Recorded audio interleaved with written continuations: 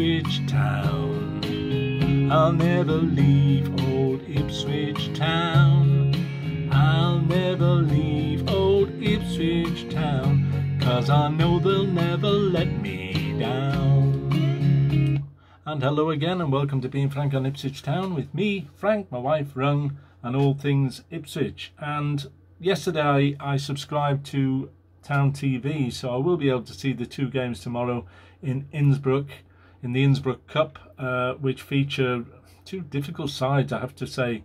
RB Leipzig, who finished third in the Bundesliga last season, and Werder Bremen, I think, finished 12th or 13th. So they won't be easy, and what complicates things further is the fact Ipswich are missing a few players. Nathan Broadhead, he won't be playing, probably needs more treatment, as does Massimo Luanga, who's been sent home as well.